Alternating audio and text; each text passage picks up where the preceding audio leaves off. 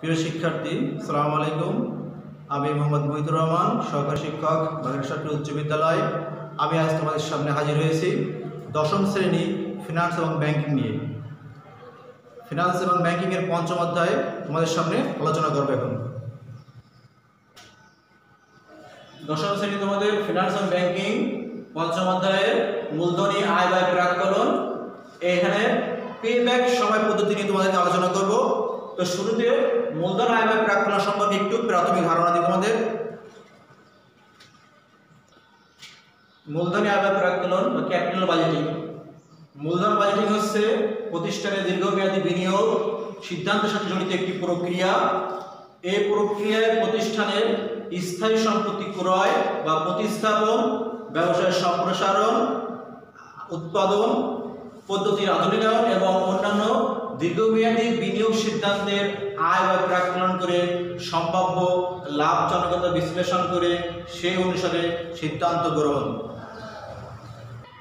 তোমরা জানো, মূলধনী আয় ব্যয় প্রাক্কলন ভবিষ্যতের জন্য, ভবিষ্যৎ আয় যে টাকা বিনিয়োগ করব সেই টাকা থেকে ভবিষ্যতে কিভাবে আয় হবে সেইটা এখনই হিসাব করে বিভিন্ন সূত্র তথ্য উপাত্ত বিশ্লেষণ করে আমাকে এখনই সিদ্ধান্ত নিতে হবে এই প্রকল্প বা এখানে বিনিয়োগ করা যাবে কি না।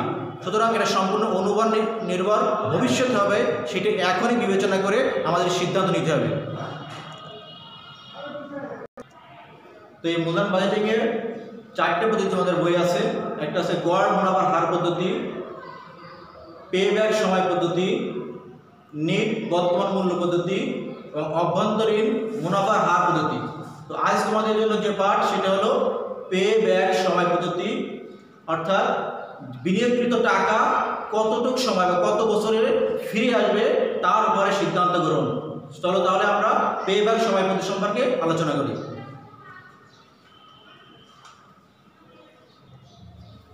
পেব্যাক সময় পদ্ধতি ব্যবসা প্রকল্পে বিনিয়োগকৃত টাকা কতদিনে ফেরত আসবে তা পেব্যাক সময় পদ্ধতি নির্দেশ করে। পেব্যাক সময় পদ্ধতি নির্ণয় করতে আমাদের আন্তঃপ্রবাহের প্রয়োজন। আমি আবার বলছি, পেব্যাক সময় পদ্ধতি নির্ণয় করতে আমাদের প্রয়োজন আন্তঃপ্রবাহের। এই আন্তঃপ্রবাহ হলো নির্দিষ্ট সময়ে ব্যবসায় হতে যে টাকা আয় হয় বা ব্যবসায় টাকার আগমন। তা আন্তঃপ্রবাহ এটা বের করতে গেলে দুটো জিনিস লাগে আমাদের, নিট প্রবাহ আর নিট মুনাফা আর অবচয়। অর্থাৎ আন্তঃপ্রবাহ সমান কি বলা যাবে? নিট মুনাফা যোগ অবচয়। তাহলে একটা প্রশ্ন হলো, অবচয়টা কি? অবচয় হলো স্থায়ী সম্পত্তির ব্যবহারজনিত মূল্য হ্রাসকে অবচয় হলো। অর্থাৎ কোনো স্থায়ী সম্পত্তি আমরা যদি ব্যবহার করি তাহলে ক্রমান্বয়ে এর মূল্য হ্রাস হয়। এই যে মূল্য হ্রাস হয় এটাই হলো অবচয়। অর্থাৎ স্থায়ী সম্পত্তির ব্যবহারজনিত মূল্য হ্রাসকে অবচয় বলে। তাহলে আবার দেখো, আন্তঃপ্রবাহ সমান কি? নিট মুনাফা যোগ অবচয়। পেব্যাক সময় নির্ণয় এখানে কয়েকটা ভাবে আমরা করতে পারি। যেমন দেখো, একটা প্রথমে বিনিয়োগ বা প্রকল্প হতে আগত আন্তঃপ্রবাহ সমান হলে, যদি তোমার বিনিয়োগকৃত প্রকল্প হতে আন্তঃপ্রবাহ প্রত্যেকটা বছর নির্দিষ্ট সময় একই রকম হয় তাহলে এই সূত্রটা আমরা প্রয়োগ করব। সেক্ষেত্রে সূত্রটা হলো পেব্যাক সময় সমান বিনিয়োগ ভাগ বার্ষিক নগদ প্রবাহ। অর্থাৎ যে টাকা বিনিয়োগ করা হবে সেই টাকা প্রত্যেক বছর কয় টাকা আমার আসবে, আন্তঃপ্রবাহ কত টাকা হবে সেইটা দিয়ে ভাগ করব। অর্থাৎ এখানে আবারও বলছি আমি, যখন আমার বার্ষিক আন্তঃপ্রবাহ সমান হবে, প্রত্যেক বছর একই রকম হবে, তখন আমরা মোট বিনিয়োগকে বার্ষিক আন্তঃপ্রবাহ দ্বারা কি করব? ভাগ করব। তাহলে দেখো, যখনই আন্তঃপ্রবাহ সমান হচ্ছে তখন আমরা কি করলাম, যে বিনিয়োগকে সরাসরি বার্ষিক আন্তঃপ্রবাহ দ্বারা ভাগ করব। আমি একটি উদাহরণ দিয়ে তোমাদের বুঝাচ্ছি সহজে। দেখো, যে মনে করো একটি ব্যবসায়ে 1 লাখ টাকা দিয়ে একটি মেশিন ক্রয়ের সিদ্ধান্ত করা হচ্ছে। একটি ব্যবসায়ে 1 লাখ টাকা দিয়ে একটি মেশিন ক্রয়ের চিন্তা করা হচ্ছে এবং ধারণা করা হলো আগামী 5 বছর বার্ষিক 40,000 টাকা করে আন্তঃপ্রবাহ হবে। খেয়াল করো তোমরা, যে আগামী 5 বছর, অর্থাৎ প্রকল্পটার মেয়াদ কত বছর?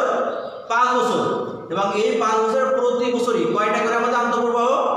40,000 টাকা করে আন্তঃ আন্তঃপ্রবাহ হবে। এক্ষেত্রে পেব্যাক সময় কত? তোমরা আবার খেয়াল করো, বিনিয়োগ কত? 1 লাখ, আর বার্ষিক আন্তঃপ্রবাহ কয় টাকা? 40,000। কয় বছর?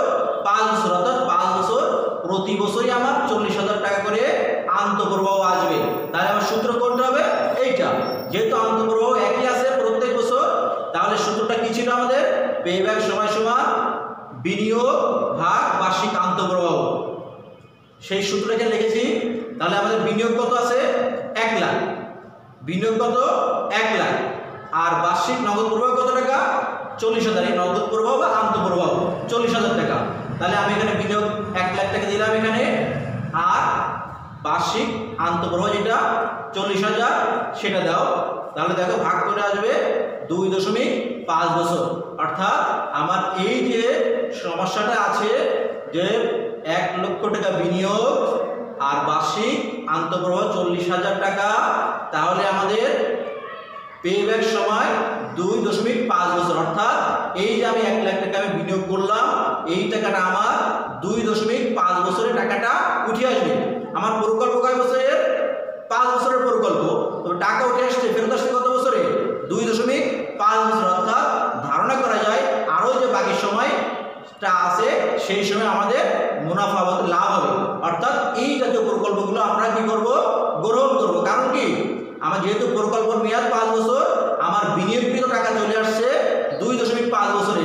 অর্থাৎ যা আমার প্রকল্পের মেয়াদ তার অনেক আগে, অর্ধেক সময় আমার টাকাটা চলে আসছে। অর্থাৎ এই প্রকল্পটা লাভজনক। তাহলে আমরা এইভাবে যদি দেখি যে প্রকল্পের মেয়াদ তার থেকে পেব্যাক সময় কম, তাহলে সেই প্রকল্প আমরা গ্রহণ করতে পারি। তো আগের সমস্যাটা আমরা করেছিলাম যে আন্তঃপ্রবাহ সমান। এবার দেখো, বিনিয়োগ বা প্রকল্পতে আগত আন্তঃপ্রবাহ অসমান হলে, অসমান, আগেরটা ছিল কি যে প্রতি বছর একই রকম আন্তঃপ্রবাহ আসতো। এই সমস্যাটায় এখন আমরা দেখবো যে আন্তঃপ্রবাহ অসমান, অর্থাৎ এক বছর এক রকম করে আসবে। তো দেখো সেক্ষেত্রে আমাদের নগদ প্রবাহগুলো মানে যে টাকা প্রত্যেক বছর আসবে এগুলো ক্রমান্বয়ে যোগ করে ক্রমযোজিত আন্তঃপ্রবাহ বের করতে হবে। অর্থাৎ প্রত্যেক বছর আন্তঃপ্রবাহ যোগ করে করে যেতে হবে। অর্থাৎ কি বলে? ক্রমযোজিত আন্তঃপ্রবাহ বের করতে হবে। একটা উদাহরণ দিয়ে তোমাদের দেখা দিই। দেখো এখানে দেখো, জনাব মিনাজ একটি প্রকল্পে 2 লাখ টাকা বিনিয়োগের চিন্তা করছেন এবং ধারণা করছেন আগামী 5 বছর বার্ষিক যথাক্রমে 50,000, 60,000, 75,000, 60,000 এবং 55,000 টাকা আন্তঃপ্রবাহ হবে। এক্ষেত্রে পেব্যাক সময় কত? খেয়াল করো, আবার প্রকল্প বিনিয়োগ কত টাকা? 2 লাখ টাকা বিনিয়োগ। প্রকল্পের মেয়াদ কত? 5 বছর। আর এই 5 বছরে যথাক্রমে এই টাকা করে তোমার আন্তঃপ্রবাহ হবে। এক্ষেত্রে পেব্যাক সময় বের করতে হবে। তো এবার যেটা বললাম, ক্রমযোজিত আন্তঃপ্রবাহ বের করতে হবে। দেখো একটা শখ করেছি, বছর, নগদ প্রবাহ, ক্রমযোজিত আন্তঃপ্রবাহ। দেখো এখানে 0 বছর মানে এখানে এই বছরের শুরুতে যে বিনিয়োগটা করেছি এটা মাইনাস, অর্থাৎ এই টাকা বিনিয়োগ করেছে এটা কি তোমার কাছে আছে এখন? এই টাকা ব্যয় হয়ে গেছে, এই জন্য এই টাকাটা কি দেখাইছি? মাইনাস। তো ক্রমযোজিত নগদ প্রবাহ এই টাকাটা কি আসবে? এটাই মানে অর্থাৎ এই টাকাটা তোমার ব্যয় হয়েছে। আর আন্তঃপ্রবাহ টাকা যে আন্তঃপ্রবাহ আসছে, দেখো প্রথম বছর শেষে কয় টাকা আসছে? 50,000 টাকা আসছে। পরের বছর 60,000, তারপরে 75,000, তারপরে 60,000, তারপর 55,000। অর্থাৎ প্রথম বছর, দ্বিতীয় বছর, তৃতীয় বছর, চতুর্থ এবং পঞ্চম বছর প্রত্যেক বছরের যে আন্তঃপ্রবাহগুলো আছে সেইগুলো দিলাম। এবার খুব খেয়াল করো, যেহেতু আমার এই 2 লাখ টাকা শুরুতে ব্যয় হয়েছে, এবার প্রথম বছর শেষে 50,000 টাকা তোমার আন্তঃপ্রবাহ হয়েছে। তাহলে তোমার টাকা এখন এখনো বাকি আছে কত টাকা উঠতে? 1,50,000। অর্থাৎ 2 লাখ টাকা মাইনাস ছিল, তোমার 50,000 টাকা এসেছে, তাহলে আর বাকি আছে কত টাকা? বিয়োগ করে দেখো, 1,50,000 টাকা এটা মাইনাসে প্রথম বছর শেষ। দ্বিতীয় বছরে আবার 60,000 টাকা নগদ প্রবাহ, তাহলে আমার বাকি ছিল টাকা উঠতে কত? 1,50,000 উঠলো কত? দ্বিতীয় বছরে 60,000, তাহলে আর বাকি থাকলো কত? 90,000 টাকা বাকি আছে। তৃতীয় বছর তোমার নগদ প্রবাহ 75,000 টাকা, তাহলে বাকি আছে কত টাকা? 15,000 টাকা। কারণ দ্বিতীয় বছর শেষে বাকি ছিল কত? 90,000। তাহলে এই বছরে উঠেছে 75,000, তাহলে বিয়োগ দাও, তাহলে আরো 15,000 টাকা বাকি আছে। তারপরে বছর দেখো 60,000 টাকা উঠেছে। এবার দেখো তোমার যে টাকা বিনিয়োগ সেই টাকা উঠে আরো বাড়তি আসছে কত টাকা? 45,000 টাকা। কিভাবে? তোমার টাকা উঠতে বাকি ছিল কত টাকা? 15,000 টাকা। সে কিন্তু চতুর্থ বছর উঠেছে কত? 60,000 টাকা। অর্থাৎ এই 15,000 টাকা মাইনাস থেকে উঠে কি হয়েছে? এখন তোমার টাকা বাড়তি হল কত? 45,000 টাকা। এবং পঞ্চম বছরে 55,000 টাকা এসেছে। অর্থাৎ মোট তোমার ক্রমযুক্ত নগদ প্রবাহ কত হলো 5 বছর শেষে? 1 লাখ টাকা। অর্থাৎ আমি আবার এই স্টকটা তোমাদের আবার বুঝিয়ে দিচ্ছি। প্রকল্প 2 লাখ টাকা নগদ প্রবাহ ছিল। প্রথম শুরুতেই তোমার এই টাকাটা ব্যয় হয়ে গেছে, তো মাইনাসে আছে। এরপরে ধারাবাহিকভাবে যে সমস্ত বছরগুলো 1, 2, 3, 4, 5 বছরে এই টাকাগুলো তোমার নগদ প্রবাহ আসছে, টাকা আসছে, আর এই মাইনাস থেকে টাকা কমেছে। কমতে কমতে এক সময় এখানে বাড়তি আসছে 35,000, আর এখানে এসে 1,000। প্রকল্প শেষে তোমার বিনিয়োগকৃত 2 লাখ টাকা উঠে যাওয়ার পরে আর বাড়তি এসেছে কত টাকা? 1 লাখ টাকা।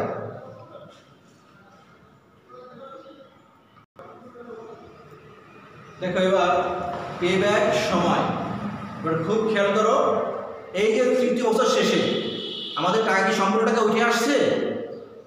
খেয়াল করে দেখো, না, 15,000 টাকা বাকি আছে। চতুর্থ বছরে কি হয়েছে? টাকা তো উঠেছে আর বাড়তি আছে, বাড়তি আয় হয়েছে কত টাকা? 45,000 টাকা।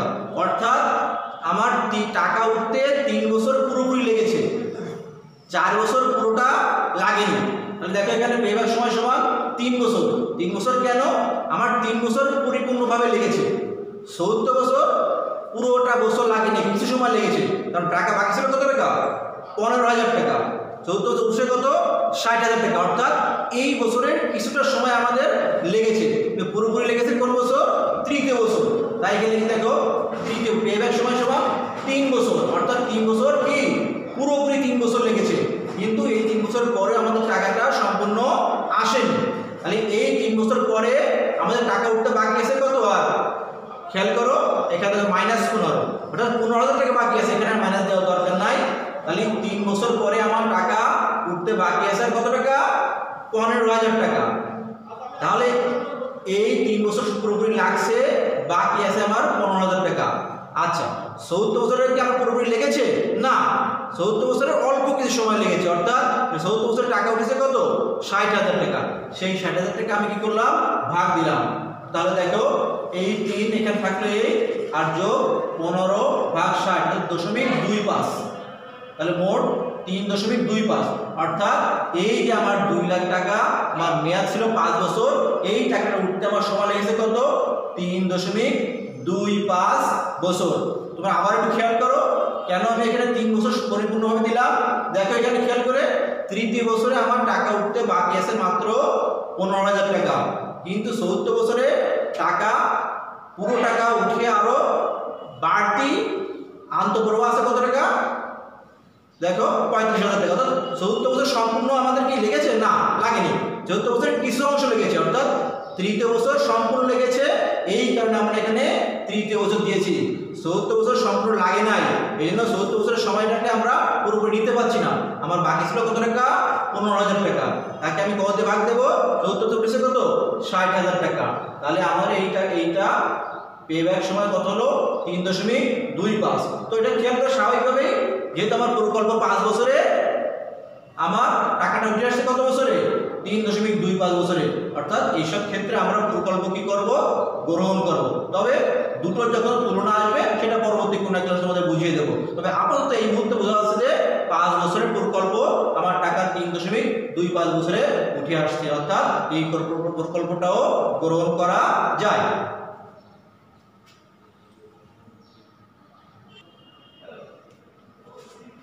দেখো এবার একটু ব্যতিক্রম আছে আবার। আন্তঃপ্রবাহ দেওয়া না থেকে যখন নিট মুনাফা থাকবে, আমাদের বিগত দুটো অঙ্ক করেছি আন্তঃপ্রবাহ দেওয়া ছিল, এবার আন্তঃপ্রবাহ না, সরাসরি আন্তঃপ্রবাহ দেওয়া নেই, আছে কি? নিট মুনাফা দেওয়া আছে। দেখো উদাহরণ, যারা আরাম তার ব্যবসায়ে 1,50,000 টাকা বিনিয়োগ করে আরো একটা ইউনিট সম্প্রসারণের চিন্তা করছেন এবং ধারণা করছেন আগামী 3 বছর বার্ষিক যথাক্রমে 40,000, 30,000 এবং 20,000 টাকা নিট মুনাফা। দেখো খেয়াল করো, নিট মুনাফা, এবার কিন্তু আন্তঃপ্রবাহ না, নিট মুনাফা আছে এখানে দেওয়া। পে ব্যাক সমান নির্ণয় করো। তাহলে আমরা আগে বলেছিলাম আমাদের আন্তঃপ্রবাহ সমান কি? নিট মুনাফা যোগ অবচয়। দেখো এখানে আমাদের কিন্তু আন্তঃপ্রবাহ নির্ণয় করতে হবে। সূত্রটা কি? আন্তঃপ্রবাহ সমান নিট মুনাফা যোগ অবচয়, নিট মুনাফা যোগ অবচয়। তাহলে অবচয় কত হবে? অবচয়টা যেমন যে প্রকল্প ব্যয় বা বিনিয়োগ, আমার প্রকল্প ব্যয় কত টাকা? 1,50,000 টাকা। ব্যয় কত টাকা? 1,50,000 টাকা। প্রকল্পের মেয়াদ কত বছর? 3 বছর। অর্থাৎ প্রকল্প মেয়াদকে বছর দ্বারা ভাগ দিলে আমার কি আসবে? অবচয়। তাহলে 1,50,000 ভাগ 3 মানে 50,000 টাকা। অর্থাৎ এই প্রকল্পের বার্ষিক অবচয় কত টাকা? 50,000 টাকা। দেখো নিট মুনাফা দেওয়া আছে 40,000, 30,000, 20,000। আমরা সঙ্গে যোগ করেছি কি? অবচয় বের করে গেছি আগেই। প্রত্যেক বছর কত টাকা করে? 50,000 করে। অর্থাৎ তাহলে প্রথম বছরে নিট মুনাফা আর অবচয় যোগ করে নগদ প্রবাহ 90,000, পরের বছর কত টাকা? 80,000, পরের বছর কত টাকা? 70,000। এবার সে আগের শখ, যেহেতু আমাদের নগদ প্রবাহ পেয়ে গেছি, সে আগের শখই বছর নগদ প্রবাহ কর্মযোজিত নগদ প্রবাহ। আবার শুরুতে বিনিয়োগ কত টাকা? 1,50,000 টাকা মাইনাসে প্রথম বছর উঠছে কত টাকা? 90,000 টাকা। তাহলে বাকি থাকলো কত টাকা? 60,000 টাকা। দ্বিতীয় বছর 80,000 টাকা। এবার বাড়তি টাকা রয়েছে কত? নগদ প্রবাহ 20,000 টাকা। এবং তৃতীয় বছরে 70,000 টাকা দিয়ে মোট 90,000 টাকা। তাহলে এই পেব্যাক সময় ঠিক আগের মতোই একই। পেব্যাক সময় দেখো সময় সমান আমার প্রথম বছরে টাকা উঠতে বাকি আছে কত টাকা? 60,000 টাকা। দ্বিতীয় বছরে টাকা উঠে আরো বাড়তি রয়েছে, অর্থাৎ প্রথম বছর সম্পূর্ণ পুরোপুরি লেগেছে। তাহলে 1 বছর সম্পূর্ণ লাগছে 1 বছর। 1 বছর পরে আমার টাকা উঠতে বাকি কত টাকা? দেখো 60 মাইনাস 60,000 টাকা। এই 60,000 টাকা আমার 1 বছর বাকি আছে। তাহলে 1 বছর সম্পূর্ণ লাগলো, বাকি থাকলো কত টাকা? 60,000 টাকা। তাহলে দ্বিতীয় বছর টাকা উঠেছে কত টাকা? দেখো 80,000 টাকা। এই 80,000 টাকা দিয়ে ভাগ দিলাম। তাহলে এই 1 আর এই 60,000 ভাগ 80.75, অর্থাৎ পেব্যাক সময় কত? 1.75। খুব খেয়াল করো, এইটা প্রত্যেক বছরের নিট মুনাফার সঙ্গে অবচয় যোগ করেছি। তারপর ঠিক সেই আগের যে শখ, সেই শখ অনুযায়ী আমরা বের করেছি। দেখো আমরা যে অঙ্কটা এই মাত্র করলাম, তোমাদের বইয়ের 57-58 পৃষ্ঠার 58 পৃষ্ঠার শখ আছে। এই যে অঙ্কটা করলাম, এই শখটা আমরা 2 বার না করে আমরা 1 শখেও করতে পারি। সেক্ষেত্রে দেখো নিট মুনাফা প্রত্যেক বছরগুলো এই অবচয় আমরা আগে বের করেছি। এই নিট মুনাফার অবচয় যোগ করলে যেটা আছে নগদ প্রবাহ। আর এখানে কর্মযন্ত্র, অর্থাৎ আগের যে দুটো শখ না করে আমরা 1 শখে এভাবে করতে পারি। কীভাবে? বছর নিট মুনাফা, অবচয়, নগদ প্রবাহ আর কর্মযোজিত নগদ প্রবাহ একই জিনিস। যদি 2টি ছক করো বইয়ের মতো এরকম করে করতে পারো, কোনো সমস্যা নাই। তাহলে সময় একটু বেশি লাগবে। এই শখটা করো তাহলে তোমাদের সময় একটু সাশ্রয় বলে আমি মনে করি। এই জন্য এই শখটা তোমাদের দেখা দিলাম। সেই একই অঙ্ক, দেখো সব কিছু ঠিক আছে। পেব্যাক সময় 1 বছর, এই যে 1 বছর সম্পূর্ণ পুরোপুরি লেগেছে। আর বাকি আছে কত? 60,000 টাকা। ওই যেটা আগে সেই অঙ্কটাই, যে 1.75, অর্থাৎ এই যে একই অঙ্ক, একই সব কিছু বেরোবে, শুধু শখটা একটু ব্যতিক্রম, আর কিছু না। এবার তোমরা ঝটপট একটা বাড়ি গাছ তুলে নাও। লেখা সবাই, জনাব নিহাল তার ব্যবসায়ে 5 লাখ টাকা বিনিয়োগের চিন্তা করছেন। তিনি আশা করছেন আগামী 5 বছর তার ব্যবসা হতে বার্ষিক 50,000, 60,000, 50,000, 40,000 এবং 40,000 করে নিট মুনাফা হবে। এক্ষেত্রে পেব্যাক সময় কত হবে? তোমরা হোমওয়ার্কটা লিখে নাও ভালোভাবে।